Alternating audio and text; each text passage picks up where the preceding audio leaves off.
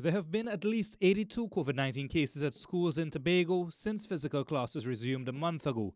That's according to the island's Education Division's Education Officer, Dr. Dane Joseph, on Monday. The majority of these cases came from the Central Division. However, according to Dr. Joseph, the outlook is improving.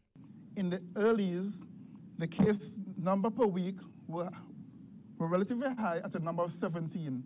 However, this has gradually reduced, and now we are seeing actually a plateau of cases being around 10 to 12 cases per week amongst our schools.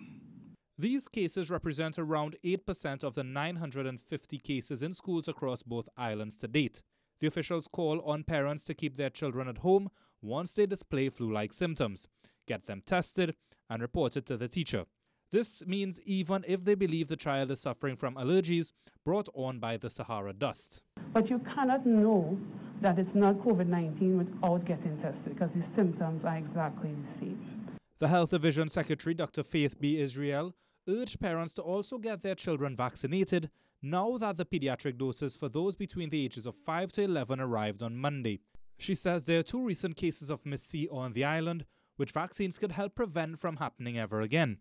Rishard Khan, CNC3 News.